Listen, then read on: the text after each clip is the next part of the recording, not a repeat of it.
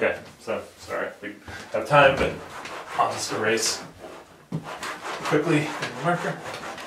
Okay, so, alright, so I'm just going to draw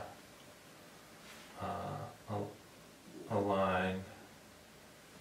Here's my point P, here's A and B, and then here's a diameter. So that's the center? That's the center, O. So here's the radius, here's PO. Okay, so what do you get now? PA times PB is what? Well, PA, I'm just going to call this points X and Y again. Alright.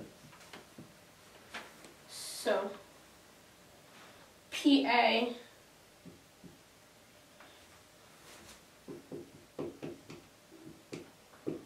equals XO times,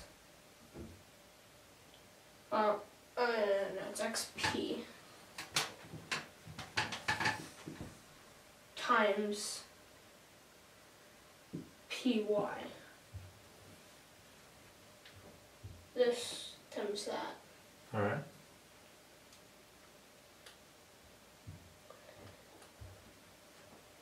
Well, we have a PX here, but in this case it's not PO minus R. Okay. Because PO is less than R. Yeah, so what is PX in this case? PX is R minus PO. Okay. So PA times PB equals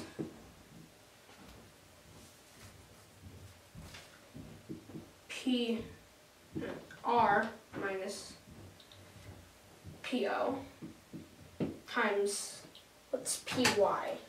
Close your parentheses there. But we need to put PY in there already. Right, but you have R minus PO. There you Alright. go. Alright, what's PY? PY. Well, it's PO. It's PO plus R. This equals that.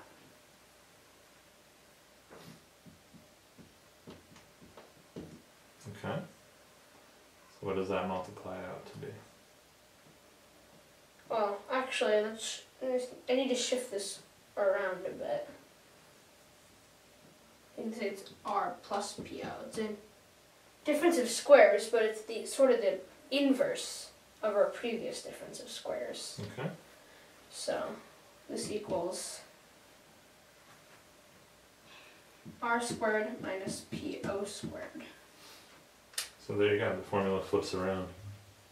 So outside of the circle it's PO squared minus R squared. Inside of the circle it's R squared minus PO squared. And that's sort of what needed to happen, because outside of the circle this would be negative. Yeah. The distance from P to the center of the circle would be bigger than the radius. Inside the circle it's smaller than the radius. There you go. So basically the same, you end up with the same distance formula. Okay? Yep. Alright. Good work this morning, hon. Good work.